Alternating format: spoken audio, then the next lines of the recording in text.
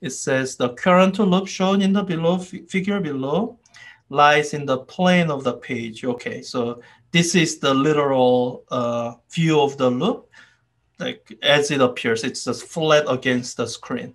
It's not something that's rotated some way. It's just flat against the screen. The angle given fully specified. Yeah, that's why it says parallelogram. It's not a perspective view of rectangle. It's just parallelogram. Parallelogram pictured. The magnetic field lies in the plane of the page and points up. Yeah. Determine the net force and the net torque on the loop. Um, I'm tempted to say net force will be zero. Because this is what I'm looking at. So I'm just going to quickly do the right-hand rule, starting with, let me label all the segments of the wire. One, two, so one goes here, two goes there, three, and four. So when you look at one, so again, I'm using this formula. Force on a current, magnetic force on a current carrying wire is current times L cross B.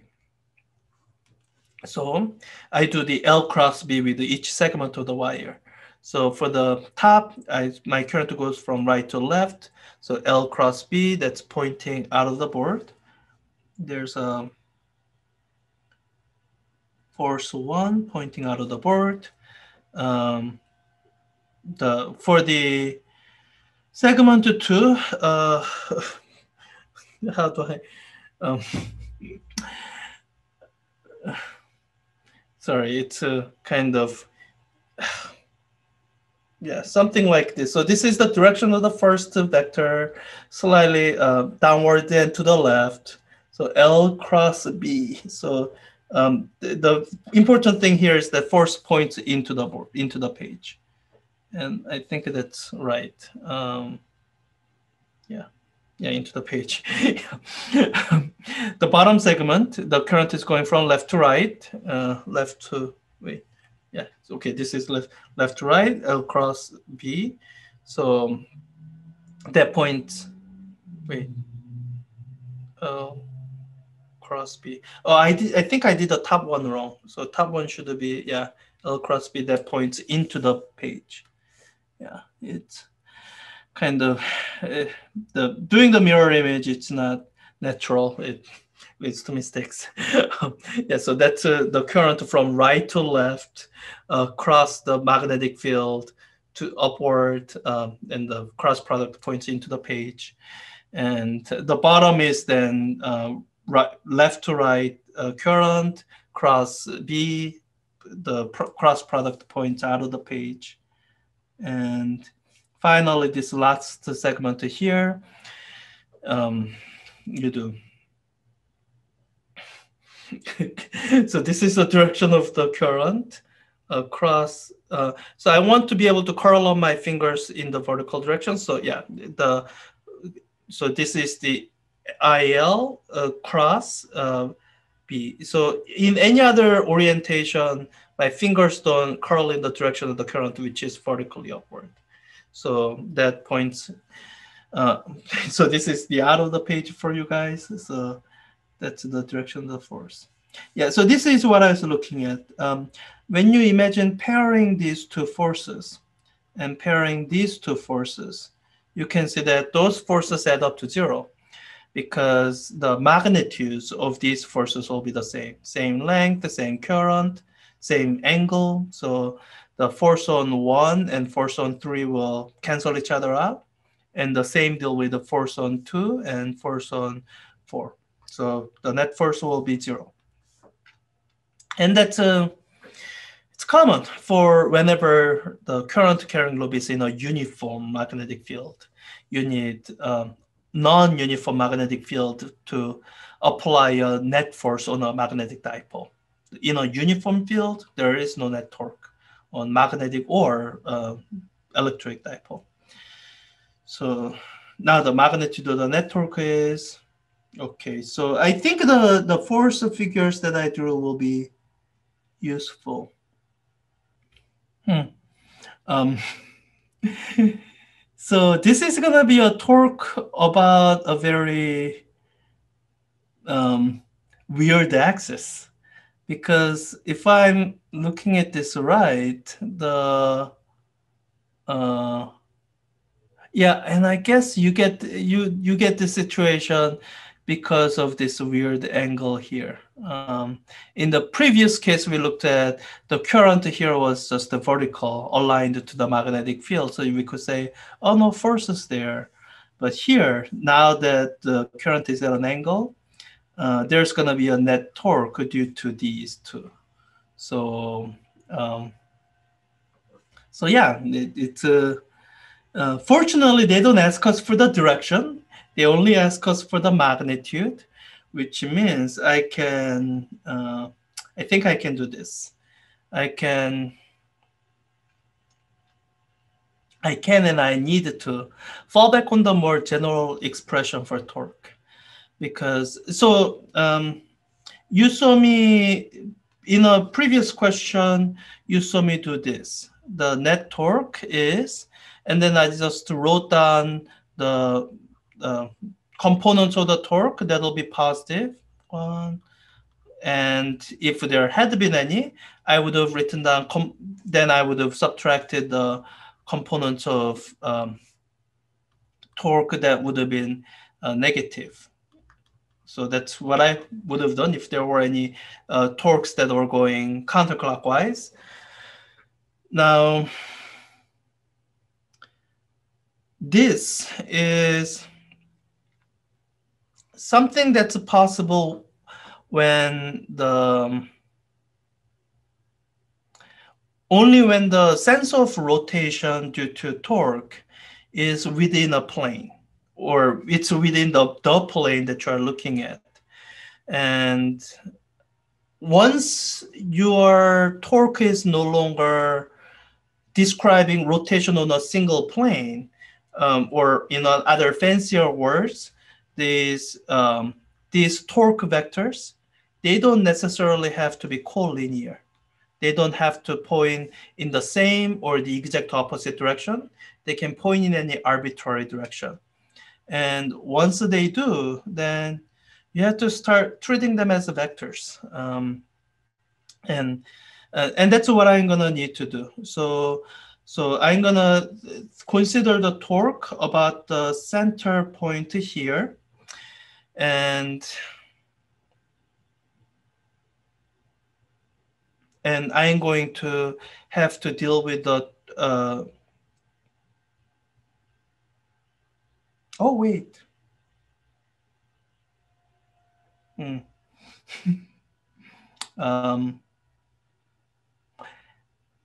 Let me track back a little bit. I'm remembering working out this problem before. So there's the long way and there's the short way.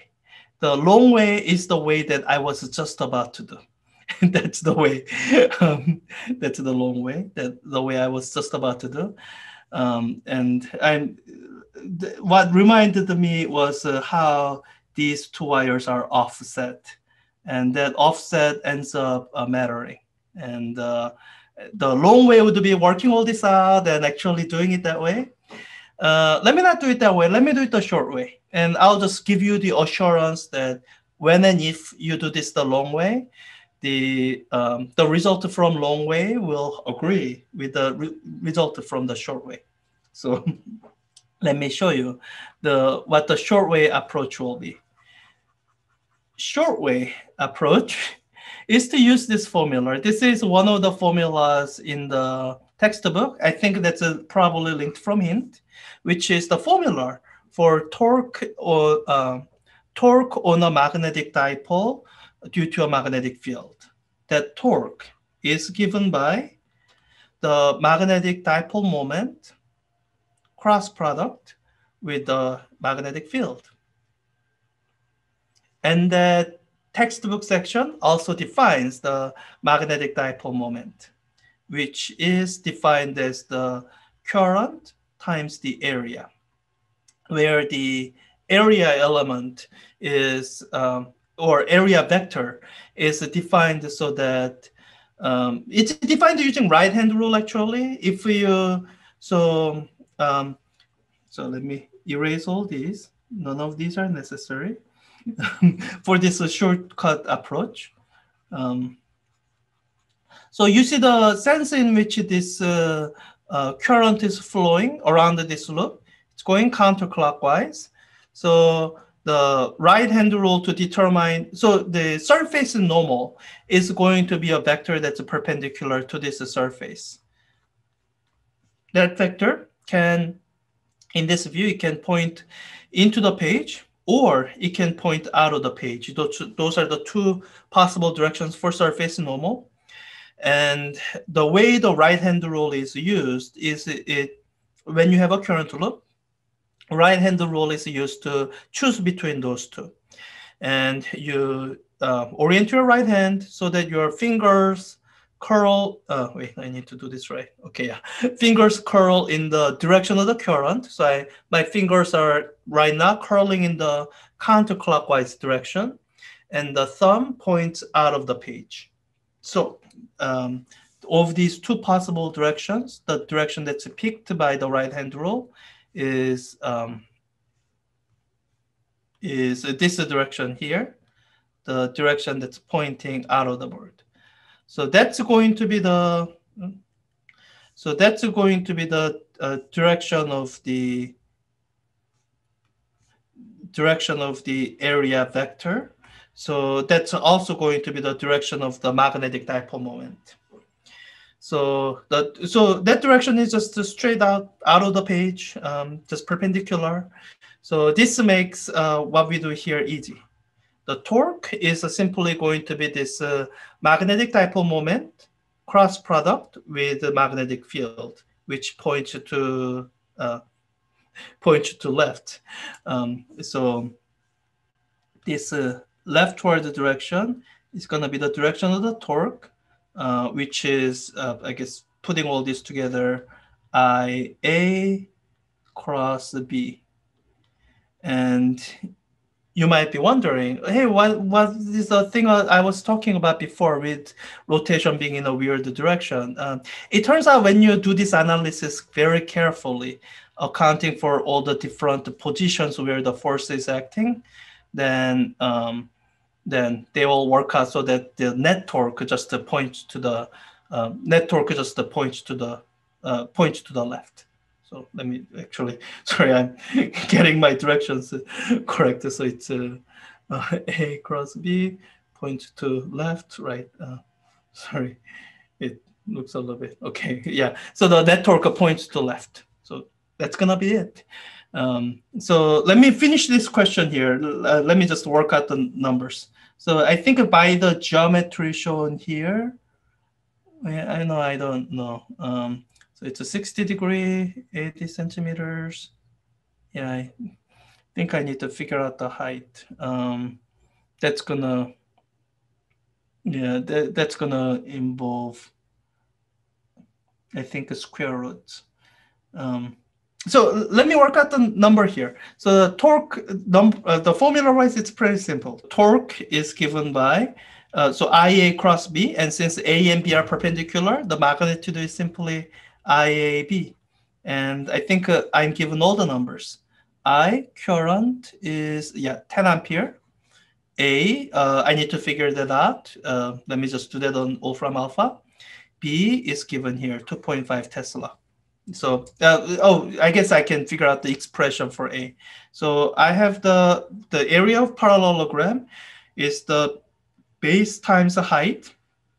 So really the only number I don't have outright is the height. I can express it in terms of this here. Let me call that S. Then height should be equal to S times cosine of 60 degrees. Or if I call this theta, it would be cosine of theta. So this expression here would be IB times the area, which is the base times the height, or S cosine theta. So let me plug in the numbers, and since this has that long way, short way, let me plug in the numbers, show that the short way is correct. At least I that I programmed it correctly, and I'll leave the long way up for you to do if you want to do it. But if someone's looking for my advice should be, don't worry about it. It's one of those things that uh, it, I think it's good to look into the detail, and when you figure it out for yourself, as I did when I was programming in this question, you will learn a lot from going through that. But it's I think it's sufficiently confusing that that I would be fine not putting people through it. Okay, so 0.1 Newton meter. So that's what the answer should be. Let me plug it in and see if it is. Yeah, net force is still 0. I think it asking for net force actually leads you towards that mistaken route, because you figure, oh, I already drew the free body diagram. Why not use it? Why not use it is,